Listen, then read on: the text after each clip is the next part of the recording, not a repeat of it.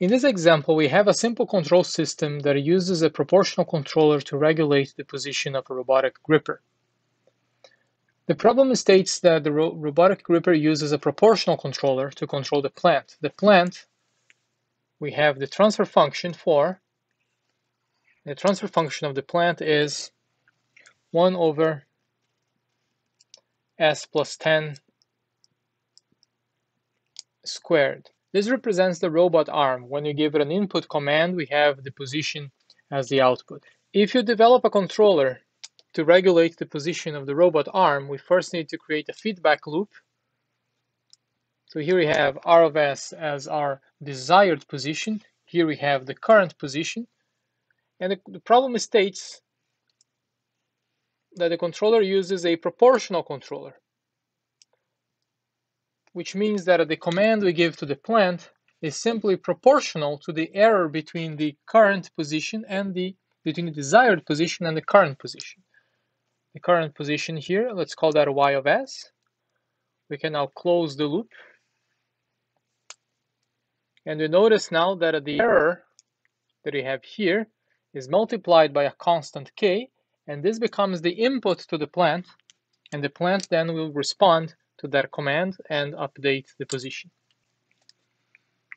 We are interested in the steady state error for a step command R of S.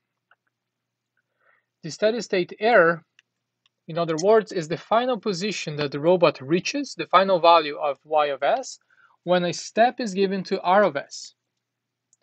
We know that the magnitude of that step is a units. So R of s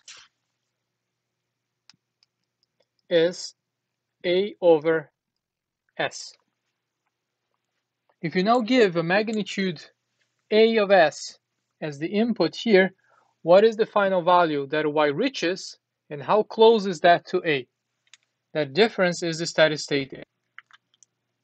In order to calculate this steady state error, we need to first find the transfer function y over r.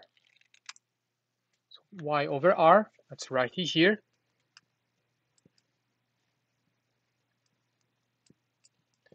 It's very simple. We have the main line function here divided by 1 plus, because of the negative sign, the line function. So we have k over s plus 10 squared divided by 1 plus k over s plus 10 squared. And this simplifies to k over s plus 10 squared plus k. Now you notice that I didn't divide this by r of s, because you can move r of s to this side of the equation and now replace that with the input command a over s. So y of s is this transfer function times r. R is a over s. If you now do the inverse Laplace of this function, we can find the temporal response of the robot's position to this step command. This is not what we want to do in this case. We just want to know what is the final value of y and how that compares to the given command, that is a over s.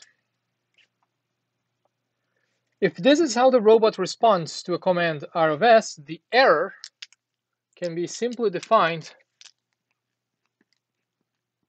as the desired position r of s minus the actual position of the robot r minus y of s, what we give to it and where it goes. So the error now becomes r of s a over s, and the actual position is this expression here. We can now factor a of s, a over s, and this gives 1 minus k over s plus 10 squared plus k. The final value of the error here is simply the limit when s tends to 0 of E of S times S. Remember, the S is from the theorem. So this gives the limit when S tends to 0. This S cancels that one. A times 1 minus K S plus 10 squared plus K. When S tends to 0, we have the steady state error as A over A times 1 minus K over 100 plus K.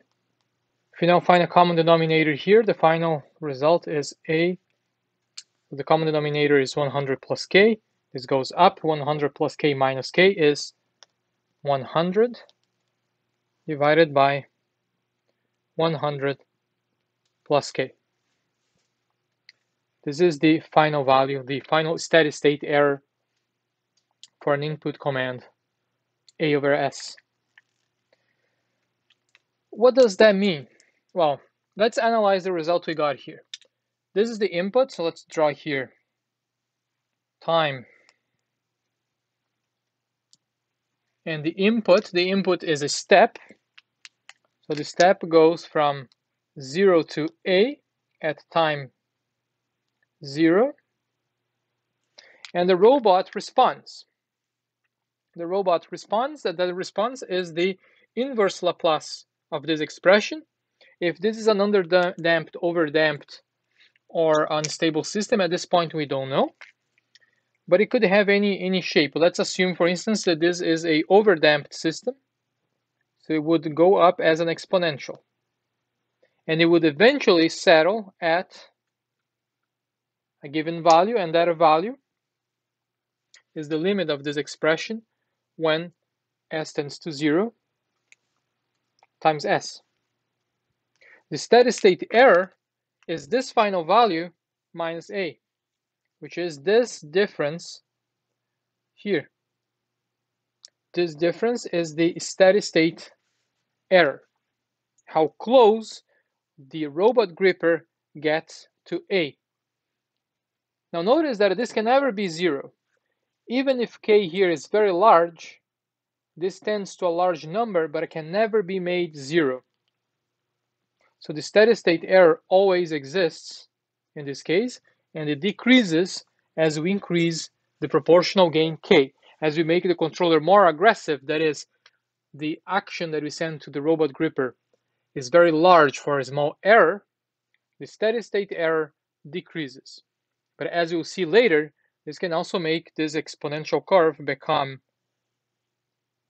underdamped and eventually unstable. But for now, the concept that you need to keep in mind is that this difference here between the step and the final value is the steady state error of the robot gripper.